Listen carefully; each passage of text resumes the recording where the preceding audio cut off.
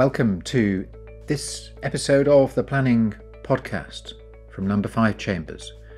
Today I'm joined by Jack Smyth, Planning and Environmental Barrister at Number 5 Chambers, who's going to take us through the case of Hertfordshire County Council and others, and the Secretary of State for Housing, Communities and Local Government, who weren't actually fighting each other.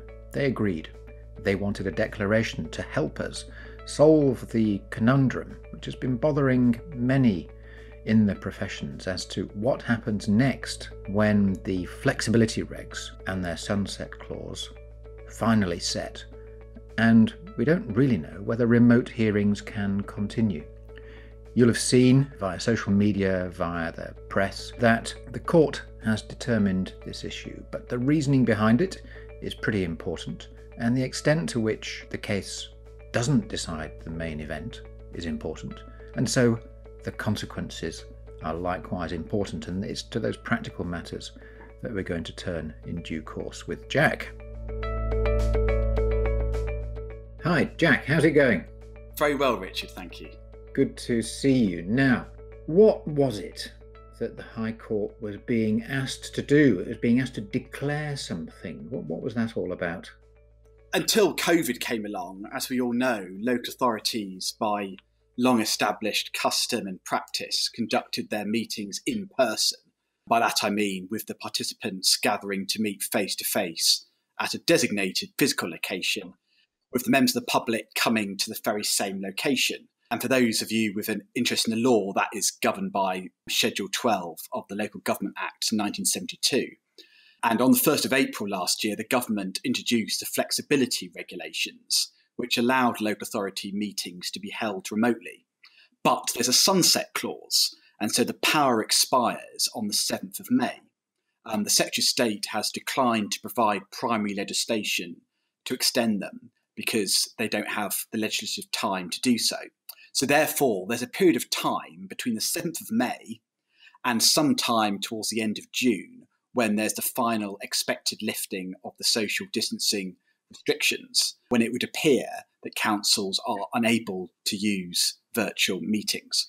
Or in fact, to meet at all, because they're stuck between a rock and a hard place.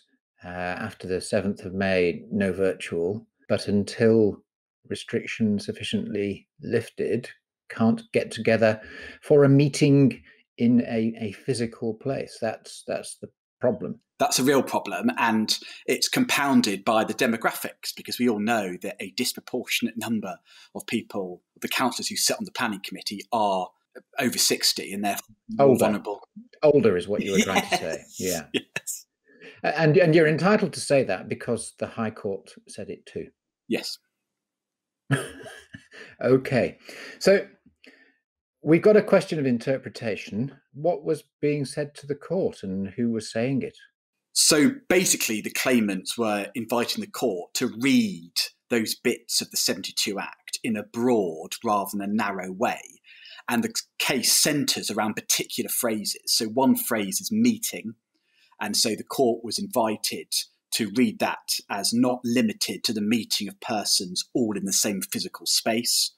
The term place, the court was invited to read that word as including reference to more than one place. So people could be electronically, digitally, or in virtual locations, or at different web addresses, or sat physically in different locations, communicating by video conferencing platforms or by telephone numbers. And the other term which preoccupied the court was the expression to be present. What does that mean? And the court was invited by the claimants to read the word present to mean including those attending or participating by an electronic means, by telephone, webcast, or virtual streaming. It sounds like a well-being session where one is Yes. always encouraged to be present. Yes. Anyway, back to the law. So Hertfordshire were in it.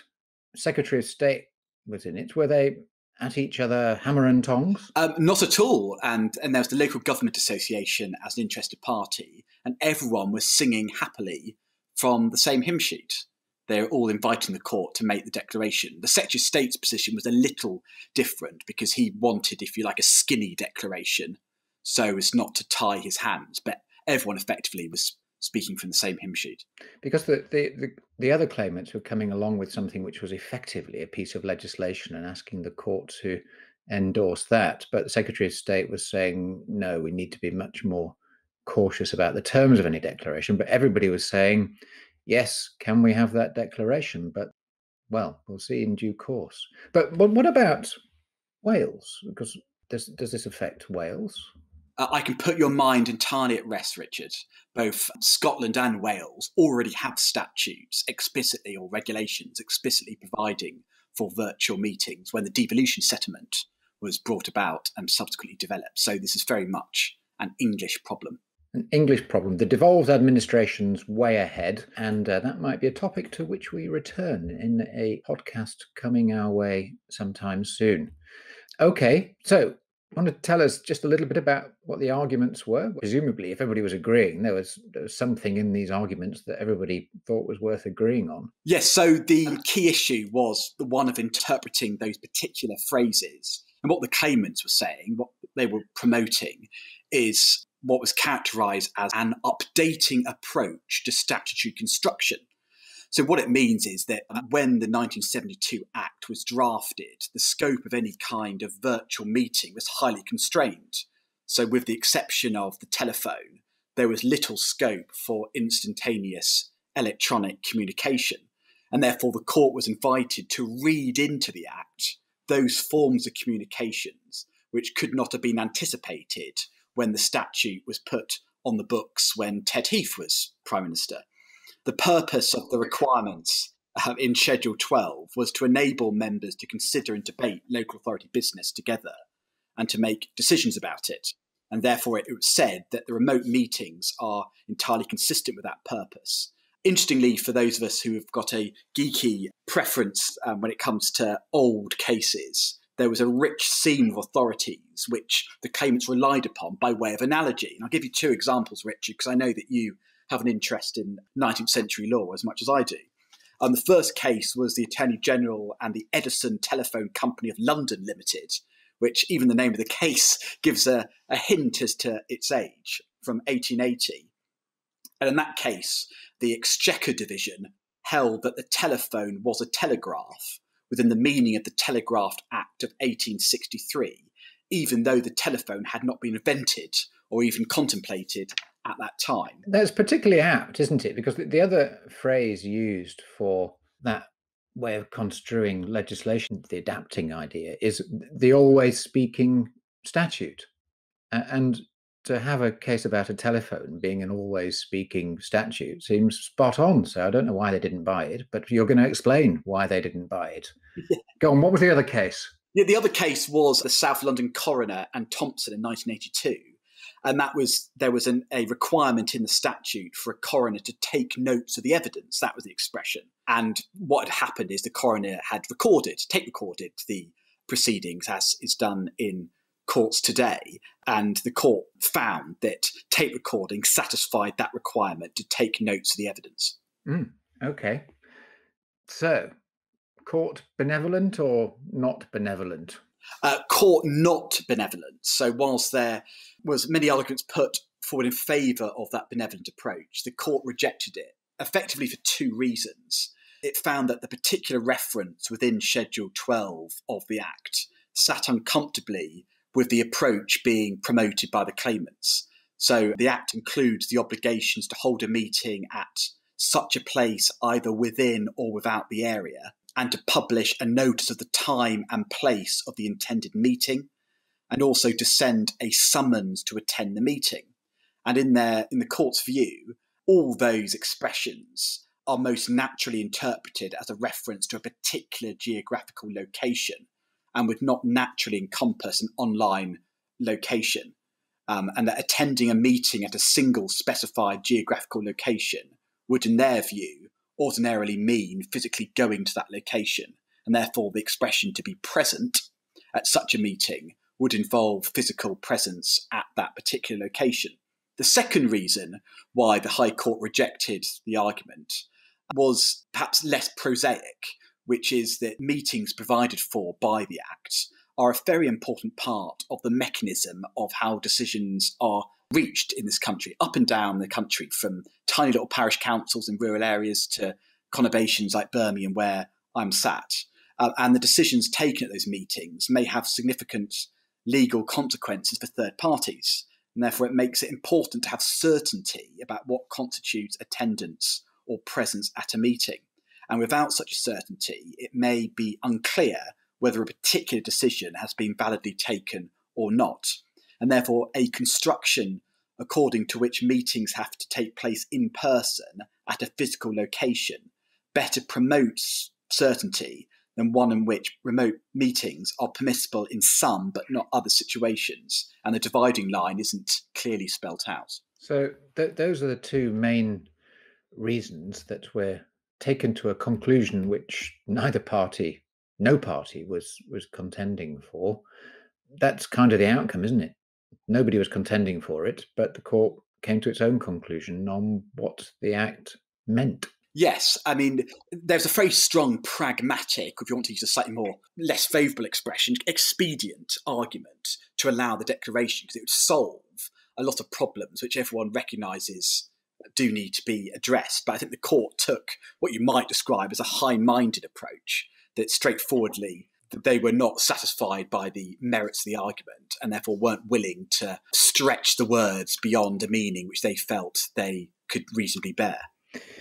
They also, on my reading, were keen to emphasise that there were a whole load of choices to be made, a whole load of choices as to what form of meeting was possible, desirable, and they had a look at what was happening in Scotland and in Wales and kind of came to the conclusion that this isn't our job to write the statute.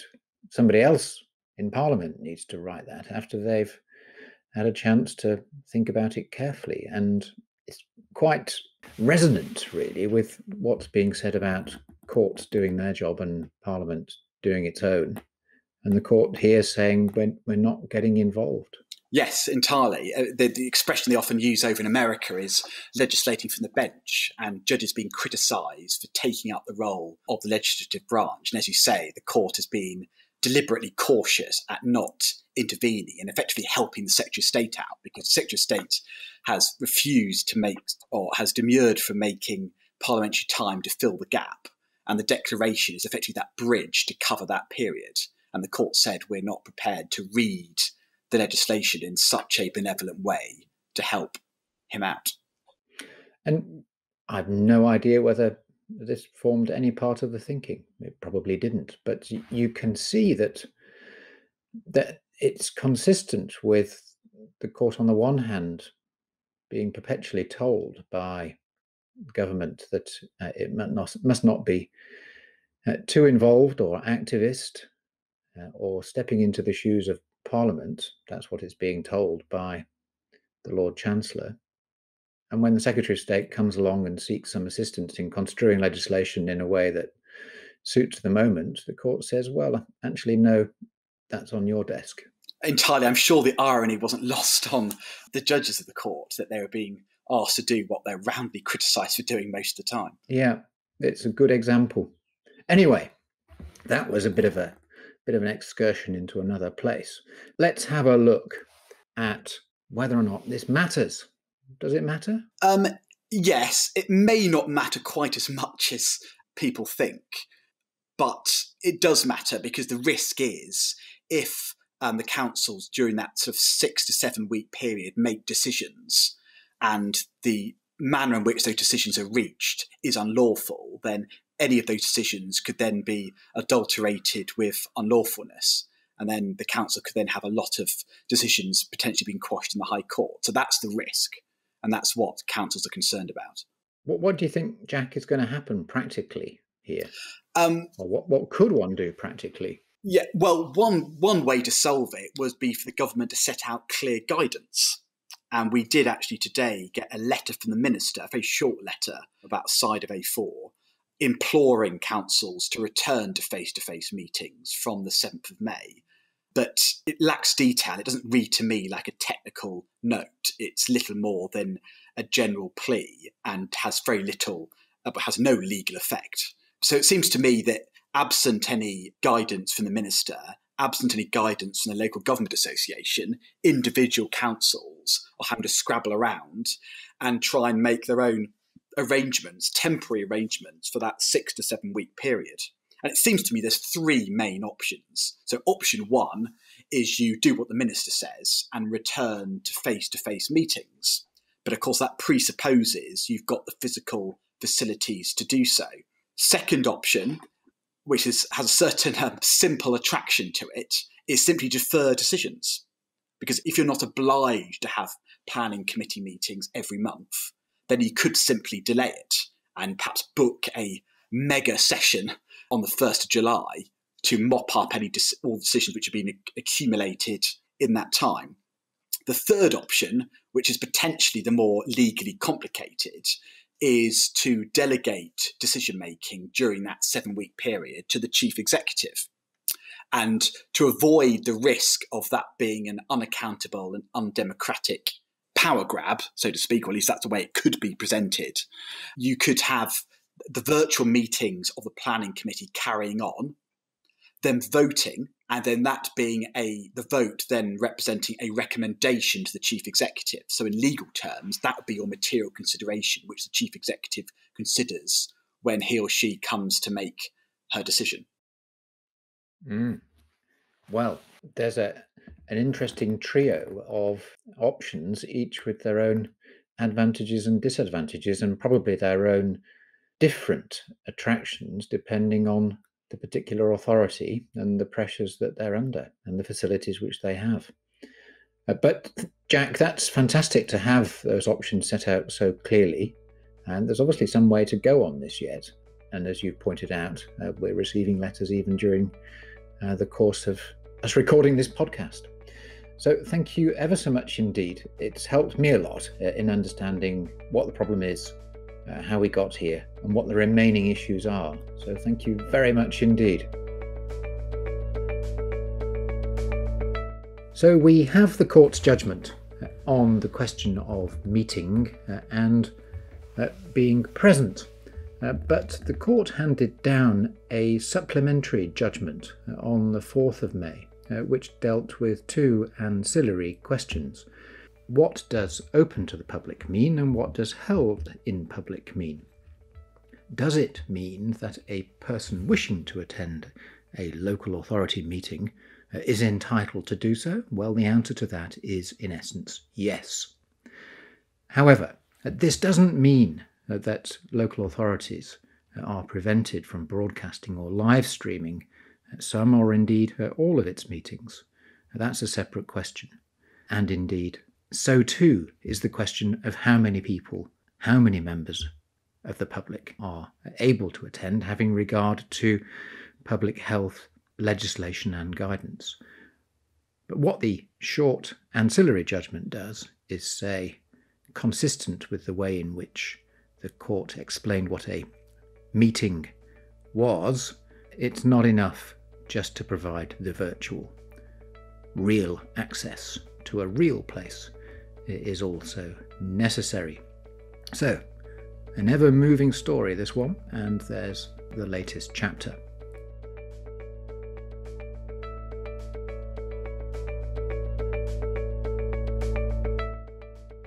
That was the planning podcast from Number 5 Chambers, which, over the course of the next few weeks, is going to turn to Wales. What's happening there, and how is it different to what's happening in England in the planning and environmental sphere? It's going to turn to the Oxford-Cambridge arc. What's happening there, what's not happening there, and what's in prospect. And the difficulties encountered by examinations, those examinations which seem to be never-ending, the very, very long examinations. We're looking forward to all of those podcasts and the guests associated with them. But until then, thank you for listening, stay safe, and goodbye.